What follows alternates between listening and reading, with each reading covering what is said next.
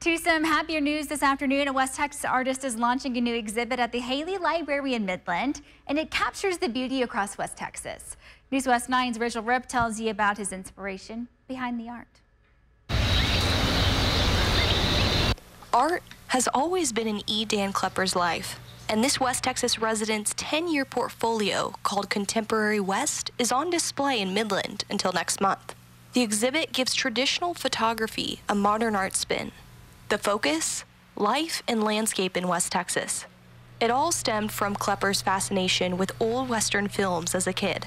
Watching those movies, I would think, wow, I can just take anything from this landscape, and if I photographed it right, or if I could photograph it in a way that was convincing and dramatic enough, then I could make my own, Western reality. Some of these Western realities captured are in our own backyard.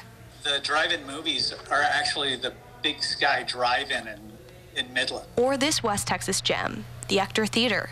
It was just like this wow moment when I looked at that and I thought,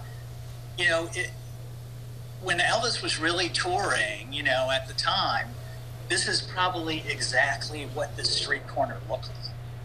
What about the George Bush Childhood Home? Each location a mainstay in our community, now on display.